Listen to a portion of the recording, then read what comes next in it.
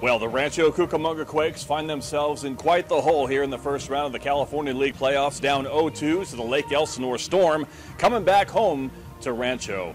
Tonight's starter in Game 3 will be Andre Jackson for the Rancho Cucamonga Quakes, the Dodgers' High A affiliate. Before Game 3, we had a chance to talk to a couple of the players, Coach Mark Kertenian and hitting coach Dustin Kelly, about the outlook for tonight's game and the rest of the series. We're very optimistic. There were two really good games, and to see how our team responded to being behind and then, taking on a flurry of things that didn't go our way.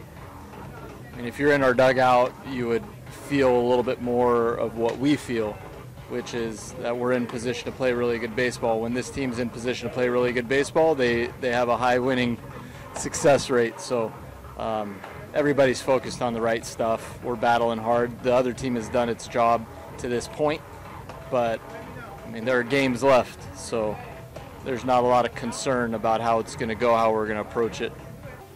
Yeah, us being down 2-0, it's not something we're too worried about or too concerned about. We've gone on some pretty good runs this year so far.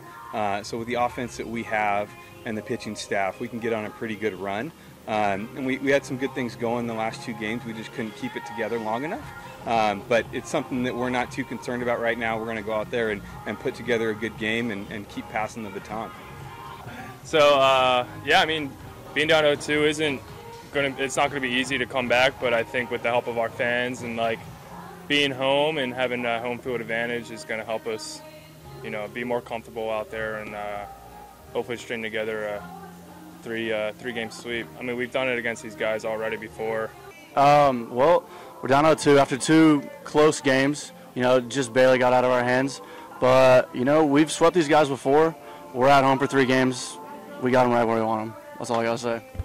This is Stephen Douglas reporting for Hot Stove Baseball Talk and Dodgers Lowdown out here from Rancho Cucamonga.